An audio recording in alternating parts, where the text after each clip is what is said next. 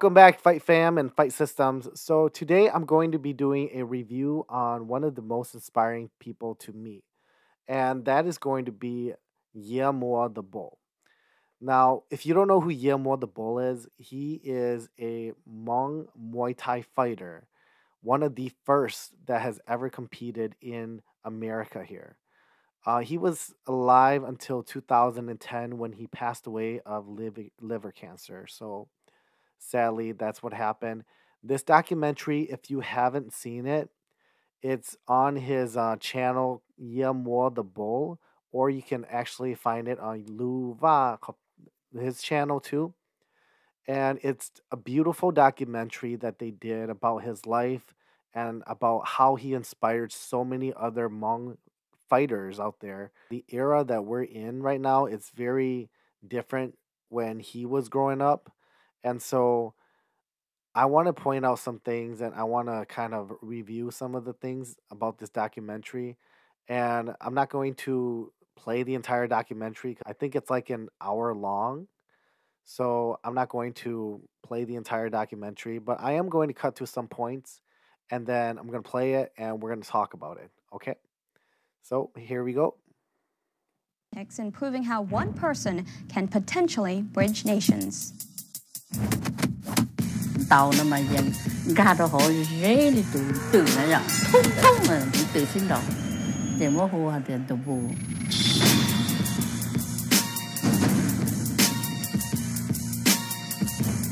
So this is the beginning of the bowl. I'm gonna play a little bit of it, but I'm gonna jump to some spots that I want to kind of talk about. Okay. Kung Fu school is not known for kickboxing or, unlike Muay Thai and stuff like that. I think at that time, I've been fighting for a little while already, but Yia came in, he wanted to fight. And I remember asking him, hey, Yia, why do you want to fight? What happened? I remember one thing he said specifically, he goes, I want to fight to make the Hmong people proud. I know Hmong people can fight. I'm like, what difference does it make? Hmong, Lao, Vietnamese, Cambodia. Now, he really was stuck on. Now, one thing with what he said there, why he wants Hmong people to fight or compete, and why he believes that Hmong people can fight. Hmong people can fight. Okay, so going out to all the people out there, Hmong people can fight. You see them fight at tournaments all the time. Just be on top of that. They have a lot of passion for what they do. And if you don't believe it, you just watch all the talented Hmong people out there, the soccer players, the gymnasts, the dancers, the martial artists, the sport players, the athletes in the Hmong community. They have so much talent out there, but I think the one thing with them is that a lot of them give up along the way due to the support that we get in our community. There were times when he did feel a little bit pigeonholed being Hmong, like, oh, you're gonna fight Muay Thai in Thailand, but you're not Thai. He never let it break his spirit, for sure. In fact, I think it motivated him a little bit. Moore has 2 California kickboxing titles, 2 national titles, and he just got back from Thailand where he beat out all the rest. And that's a big deal since some of the best kickboxers are from Thailand. The sport originated there. So with this, it's just not him being in Thailand that is the only Hmong that competes. I think during this era, him in America, he was the only Hmong that actually competed in Muay Thai. I know there was a few others, but they never got big out there because they never redeemed themselves. And you'll hear that later on in the documentary. One guy actually did compete, but he lost and he never came back to redeem himself. But yeah, kept coming back and coming back, and that was why he was so important. That's why he plays such a significant role in the Hmong community. It was because he would lose, he would come back and compete again, and he'll win and then continue winning, lose, come back and compete again to win. And so, not just in Thailand, he was the only Hmong, but over here in America, he was the only Hmong guy during his era there. So I know that that really does play a factor because I can relate to that. When I started competing, I was the only Hmong guy at the gym, and besides my instructor, who was half Hmong, half Caucasian. Other than that, that was the only one. That really plays a significant role on the character that Yia Moua had. As you can see, he really stepped out his boundaries. He stepped out of his box, and he really went out there to do what he loved. Like, I think it's easy, like, if a person becomes famous, oh, let me associate with the new people. I don't think Yia was like that. He didn't change. He was the same. He wanted to do more, even more for the community afterward. Yeah, he changed in that sense. He was getting more involved. He had started making some movies, and he was selling them at the New Year. Every single year, when I passed by his booth, even though I try to hide my face because I don't want to bother him because he's such a busy guy, nope, he stopped what he's doing, come over, give me a hug. Friendship was always bigger than the fame or, you know, everything else that he got from fighting. You know, the way that we interacted and what we did was kind of removed from him being famous. And he really enjoyed that, right? I mean, because we saw each other kind of less and less over the years, but we still were very tight every time we got together. So that's one thing with Yia Moua. He was the type of person who would never forget who or where he came from. And that type of character is very rare. Most of the guys, when they make it up there or they make it to the top being champion or world champion, they tend to never really come back. And so Yia Moua was not that type of person. And also, he was Hmong. And so that's the type of character that Yia Moua kind of brings into this documentary and into this world before he passed. Very generous, very kind, always wanting to help the community. And it's just such a sad thing that a man like this, you know, has to leave this world so soon. My brother tried everything. He picked up playing drums. Brother played guitar. He played piano. He didn't sing. He was horrible at singing. He always thought he was a rapper. And he was like, why won't we make a rap group? Like, what? They're like, make a rap group. Like, what? We were in back of my dad's truck, and I just remember, we got to come up with the name. Yia was so quick like this, dude. He goes, 3 to play. I'm like, what? There's 3 of us, and we love to play, so call 3 to play. So if you haven't seen his YouTube channel, they actually have some of their videos that when they went to the church, because I believe Yia was Christian, and they would go rap at church. The rap music was not bad. It was actually pretty good. It was him, his sister. The one speaking was Capri. That's his sister. She is trying to carry on the legacy of Yia Moua, her brother. And then this is their brother-in-law. And he's part of the rap group too. So they have some really good rap. It's actually funny, but it's really good. And I thought that was just amazing how I went on there watching it, and it was quite inspiring too, just the music that they were coming out with. Ultimately, martial art means honestly expressing yourself. To express oneself honestly, not lying to oneself. That, my friend, is very hard to do, and you have to train. You have to keep your reflexes so that when you want it, it's there. When you want to move, you're moving. And when you move, you are determined to move. Not anything less than that. I could see in Yia's face, even though he didn't say it, sometimes he would put on a mask. The business he was in is not an 8-to-5 business. It's a 24/7 business. You know, and I think to be able to juggle that successfully, it takes a supportive family. It takes a supportive, significant other that realizes what his commitments are. Our work reflects our experience of life. It's kind of like when you're chasing your craft, you're chasing your demons. The whole essence of just creating and finding things, like you're wandering into unknown territory, like the black hole, right? And then you have to weigh that against your family. The best fight I remember of Yia's fight was not the one that he won, but the one that he lost. It wasn't the fact that I remember him losing, but I remember the people that went to cheer him on. He was disappointed that the people left. He was more hurt about that than him losing. In Chinese, they would call that like wine and meat friends. You're doing well, I share wine and meat with you. That's wrong. the people you want to support you when you lose. That's important too. We were still there for him. We definitely had some times where we had losses. He actually tore a quadricep muscle in the middle of a fight. So, wanting to meet friends, let's talk about that. I think we all have those friends. They come and go, but for a person like Yia Moua to be in the spotlight quite a bit, you are gonna have a lot of wanting to meet friends, and that's pretty common because most of the time people don't know you. They only know you as a fighter, as a martial artist, or entertainer. So when you come out there to perform, you're just coming out there to do your performance, and you win, they support you. They'll be there. They'll probably hang out, drink with you. But if you lose, it tends to take a different turn, and it's common. It's not something that is unnatural. It's normal. People tend to not know you when you lose, and I've I can completely relate too because I've lost fights before, and that is why I don't invite anybody I know to fights. People depend a lot on my brother. Sanka de bana, ni bantama. Nya la banta, luju la bantama. That she, but sang you have to pay, you should bandoja. Couple bucks. Can you help me out on what, huh?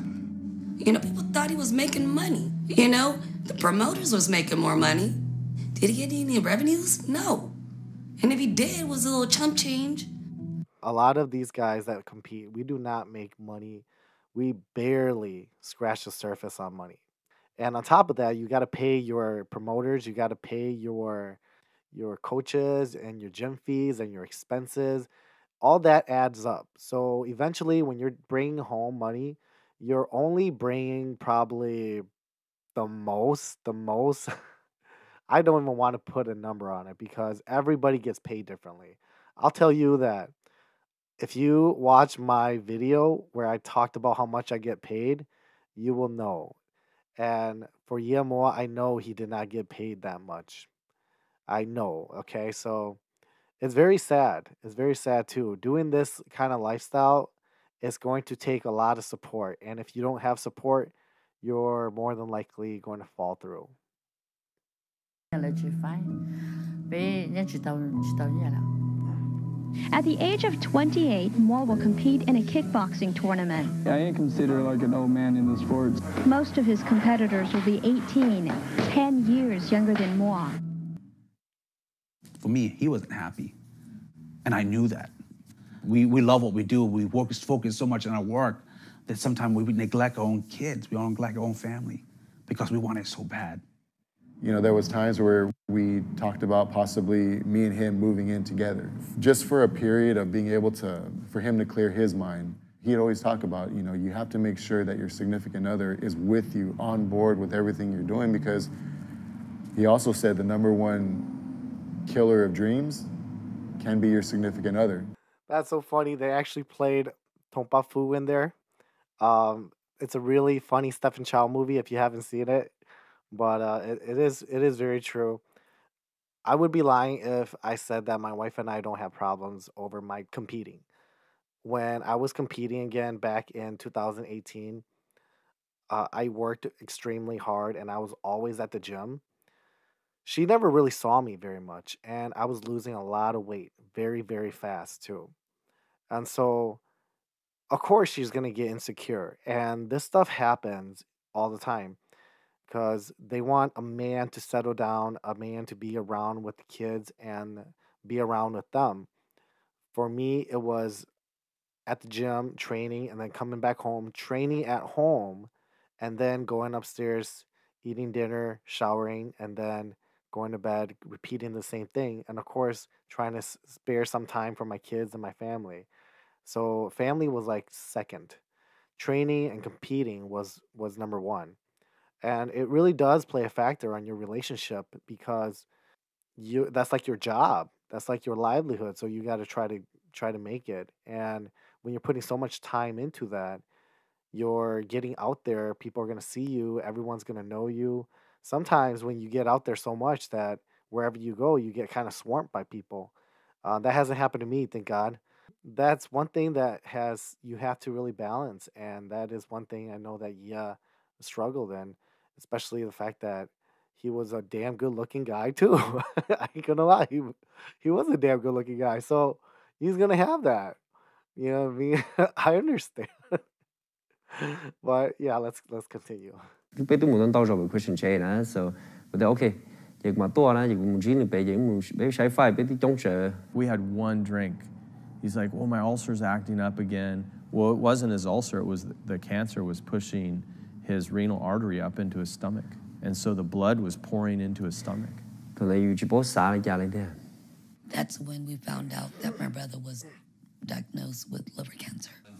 Bây giờ cũng như sao thì có yếu ship báo này bây giờ ship báo thầu chúng mới cho xin nhau là chỉ sao tỏ thầu thì chúng ta cho share lại để mà đi làm một thầu thì trả phá vậy thuần đấy anh được linh thông.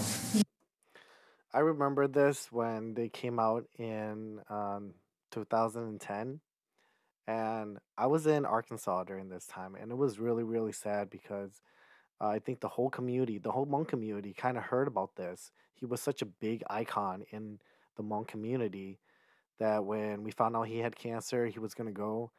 The all the Hmong people kind of felt the impact, and it was really sad because he was a real inspiration to a lot of us. You know, we nobody really wanted to see this happen, but when we heard about it, it was just bad news, and a lot of people wanted to just try to ignore it because they believe it probably would go away. But this was a terminal illness that he had, and they came out to ask for help for just a little bit to help him with his bills and everything. And I don't know how much he got, but all I know is that he didn't make it.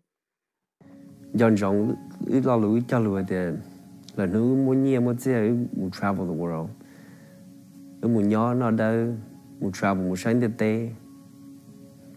He said, I'm looking forward to it, towards travel.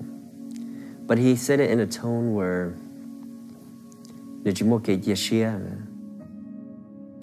So I'm not going to get very deep into this part because I still kind of choke up when I watch this. So I'm just going to kind of talk about it, and um, I want to go to a part where he expresses his feelings, so you guys can hear what he's had to say, and really just want to talk about that part. This is really emotional, especially the fact that if you put yourself in his shoes, it's it's something that you can't ever imagine unless you've been through it, unless you were there. I remember my brother just looked, he goes, "Kokulu ninjoke." I remember my brother said that. And I said, why would you say that? You know, I was like, boy, you traveled everywhere, yeah. You drank, you traveled, you have fun, you make friends. You know, people, you're such an inspiration. But he was like, no, I did my life backwards. It was something more. No, I want to address this part because I think a lot of us don't really realize that we are kind of going down that path. We see it all the time. We see it for these younger generation that are rising up, and they really don't know what kind of path to lead because no one's ever showed them a path. I know for myself, growing up, I didn't have anybody to look up to, and so I kind of had to. I couldn't follow my father's footstep. He wasn't the greatest father, and sure enough, I had to find someone else as a role model and as a person that I could follow. And so I found my instructor, and I chose to follow him. And as I continued doing that, I realized that my life started changing in many different ways. And so, someone like Yia, for him to come out and inspire others to stay away from that stuff, to get away from the gang violence and all the bad things that are happening in this world, but stick to the right path and being a better person is very rare for us to see in the Hmong community. Because most people don't come out and actually talk and express and share what they know. They mostly come out just to try to benefit themselves. I do see that the generation that's coming up is having a lot of problems. We can only do so much, but a lot of it is out of our control because we try to reach as much as we can only through the sources that we have. His kids, his kids, I believe they don't never really had much time with him because he was always so busy and he was always doing what he loved. It's very sad just to see somebody that gifted, that inspiring to leave this world so soon.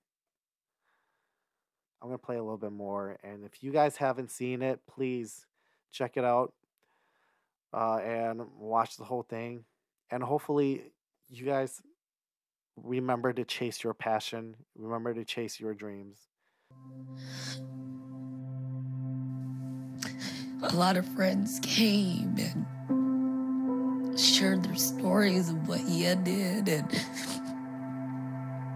but he wasn't afraid to die. He told me, accept it. He said, I accept that I'm going.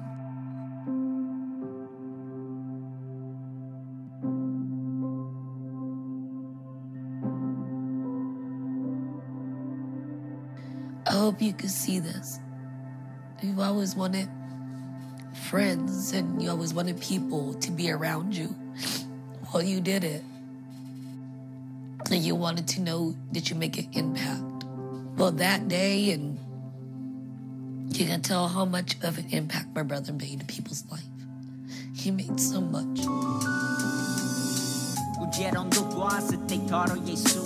Chị chỉ một chán tàu đồ của chị tình thó có bao lúc bắt chú đồ trâu tây đá con giả rồi tiền là nhỏ đặc cố rồi tiền là nhỏ đặc cố thó có bao lúc cô lưu cho lăng cho tụ tờ chị yên chị hơi yên chủ mù cô lưu cho lăng cho tụ tờ chị chỉ một chán tàu cô chúa mê tu nên luôn nên tôi cho đến mê tu tu xe cô chỉ một xe lần chia là lo mù